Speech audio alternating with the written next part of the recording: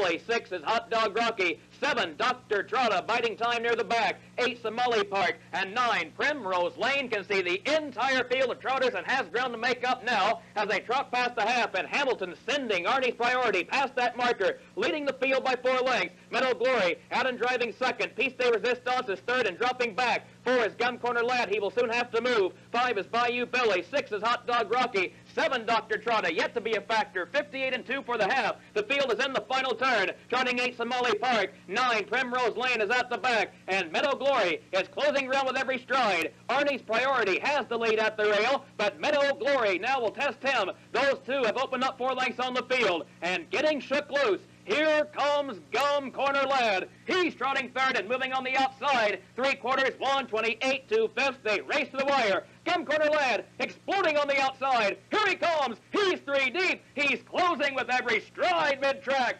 GUMCORNER Lad is getting to the front. Meadow Glory is second. Arnie's Priority has been headed. He's third. It's all GUMCORNER Lad. He's going to win the Invitational Test for Trotters. The Illinois bred defeats this solid field. Meadow Glory 2 and Primrose Lane 3. 57 and 4.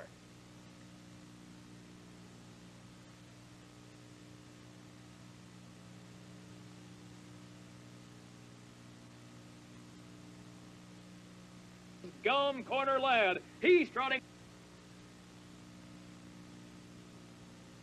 Number 1, GUMCORNER Lad, the unofficial winner. A photo for place. Hold all tickets.